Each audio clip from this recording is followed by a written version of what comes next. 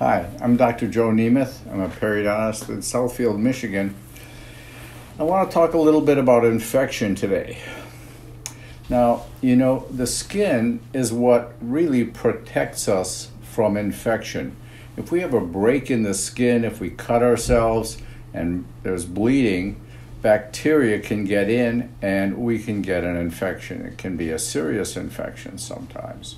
So the skin does a very good job generally from protecting our body from infection by preventing bacteria from getting into our bloodstream. So the skin covers our body. A continuation of the skin covers our lips. A continuation of the skin covers the inside of our mouth, called the mucous membrane, and also the gingiva, or the gum tissue, is another sort of continuation of that skin. Well, where is the weak spot? The weak spot is where our teeth break through the skin.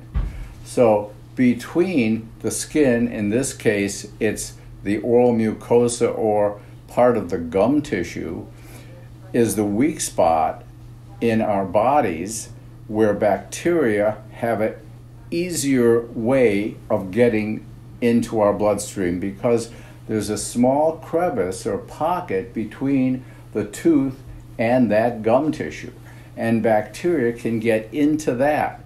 And if your gums bleed, that means that bacteria, those bacteria that are being protected from by the skin, those bacteria can get into your bloodstream through that little weak spot or that little space between the teeth and the gum.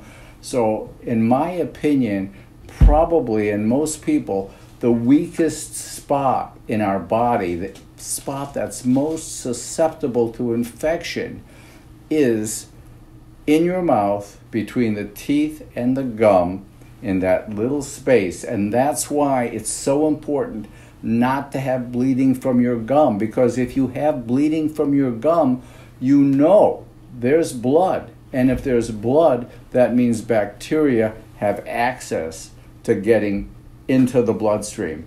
So it's really important to make sure that your mouth is very, very, very healthy. And if you have a healthy mouth, you're going to have a healthier body. We'd love to hear from you. Subscribe to our YouTube channel. And by the way, there's a bell you can ring to get alerted every time I make a new video. And I'm going to try to keep you up to date on everything that's going on. I think we're going to be doing another video on toothbrushes soon. But remember, keep your mouth healthy. If you have a healthy mouth, your body's going to be healthier. Most of all, have a great day. Restore your smile and your health. Visit drnemeth.com to schedule your appointment today.